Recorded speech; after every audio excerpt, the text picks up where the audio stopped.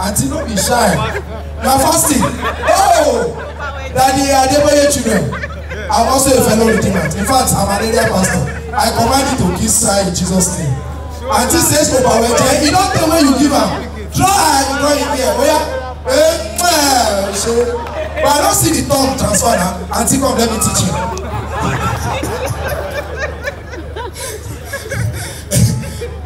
I got carried away at a wedding, a party I went to Anchor.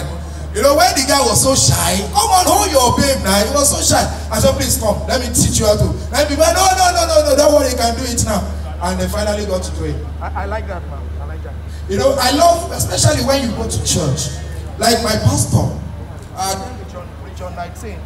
Region 19, and Brown Oyusu is my pastor of Redeemed Christian Church of God. And I've come to notice something.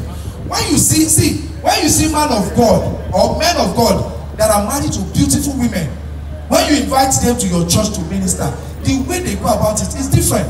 But those when their wife not too fine, it's different too. For instance, you're married to a beautiful woman, you know, one of the most beautiful women in the world, and you are being called upon to come minister. When you get there, you just go like, you're on the altar already, on the pulpit. And you go, well, thank you, Jesus. And I need to quickly do this. It's nice to be here to minister to you. But somewhere seated here is my lovely second half, my beautiful baby. Somebody the Lord has my ribs in her. Please, children of God, can you make some noise? Please, mommy, can you stand up?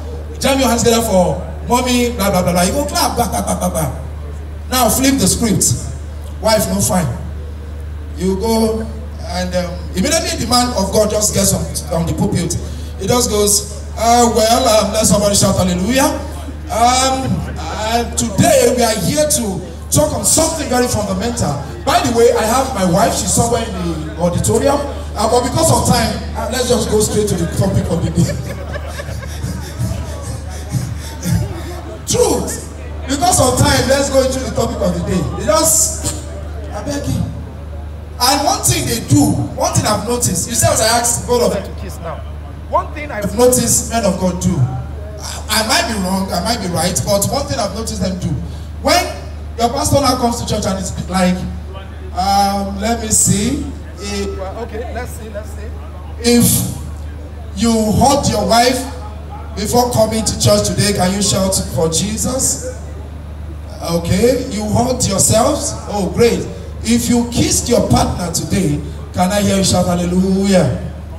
Now, because he dwam that day, so when you know, like, everybody must answer. Where are the deacons? Where are the deacons? Okay, well, my wife is there. Baby, did we kiss today or not? Yeah, we did, right? So you see that is not lying. So let's leave by example. How many of you did today? Now, because they do, I wish as a member, one of these Sundays, when I notice that their mommy are not too collaborating, I'll just take the mic. Please, if you know you kissed your wife today before coming out, can I see your hands up? You see that even pastor will raise up her. And that is just what it is. Alright, so please, we're still waiting for those on the green